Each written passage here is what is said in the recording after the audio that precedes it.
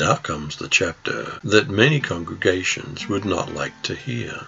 Let's not be like rebellious people, which say to the seers, "See not," and to the prophets, "Prophesy not to us right things.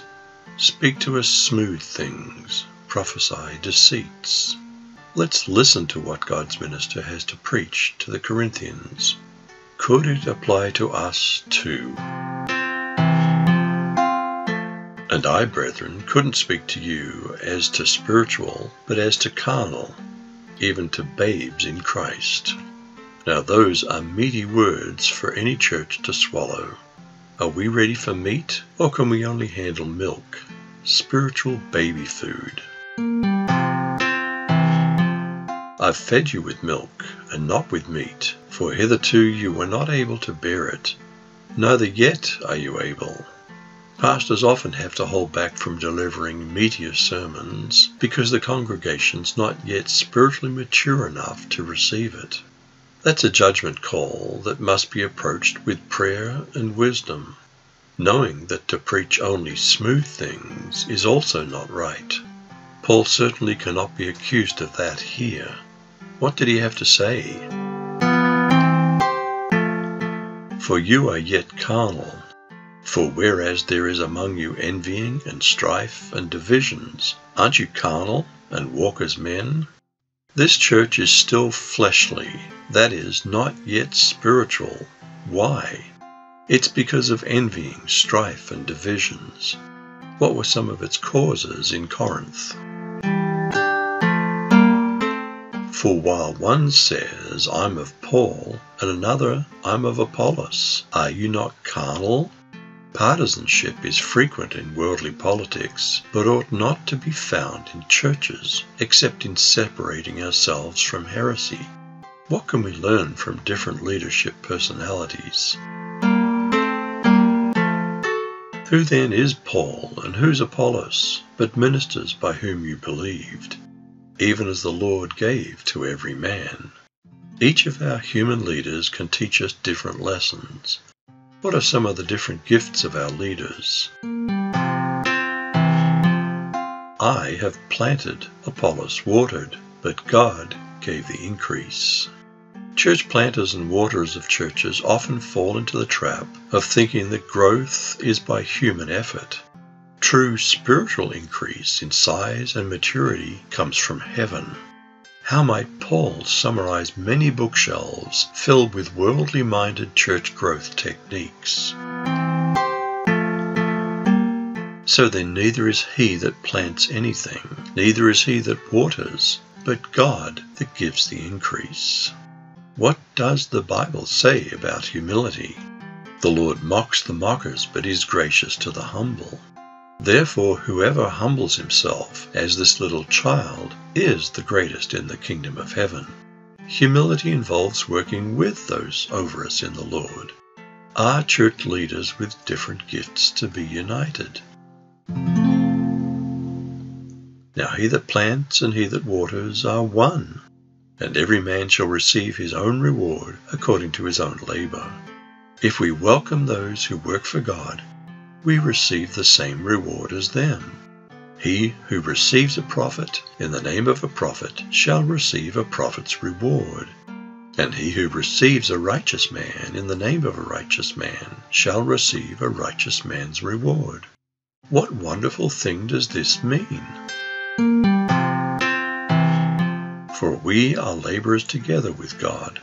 You are God's husbandry. You are God's building. When the church welcomes the true ministers of God, we all become laborers together with God. How do we build? "According to the grace of God which is given to me, as a wise master builder, I've laid the foundation, and another builds thereon. But let every man take heed how he builds thereon." Those who've gone on before have built our churches. Let's be wise in building upon their work. If we don't build on the foundation laid, we're building an entirely different structure and not the church of God. "For other foundation can no man lay than that is laid, which is Jesus Christ." Yes, Jesus Christ is our foundation. What are we building on the foundation? Now if any man build upon this foundation gold, silver, precious stones, wood, hay, stubble, do we have a test that our building materials must pass? Every man's work shall be made manifest, for the day shall declare it, because it shall be revealed by fire, and the fire shall try every man's work of what sort it is.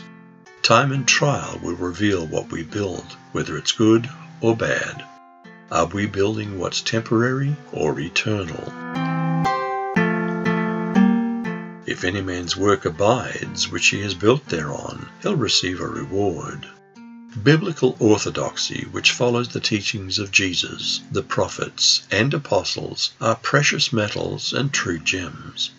But heresy and worldly apostasy are hay and stubble that will perish in the fire. Which are we building? If any man's work shall be burned, he shall suffer loss, but he himself shall be saved, yet so as by fire. Can a foolish workman be saved? Perhaps so, because we're not saved by perfect theology, but by faith.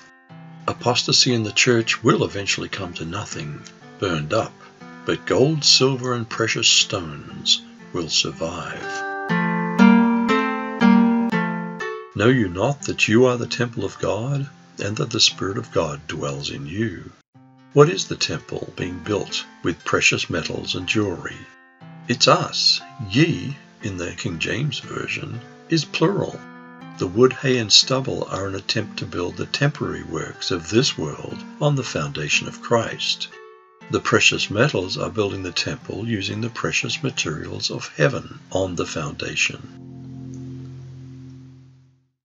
If any man defile or destroy the temple of God, him shall God destroy. For the temple of God is holy, which temple you are. To destroy the church, the people of God, is to destroy where God dwells. How do people destroy the church? Through false doctrine and sins. We're tempted because every church is so imperfect, but we must be careful how we treat each other, because God dwells among us.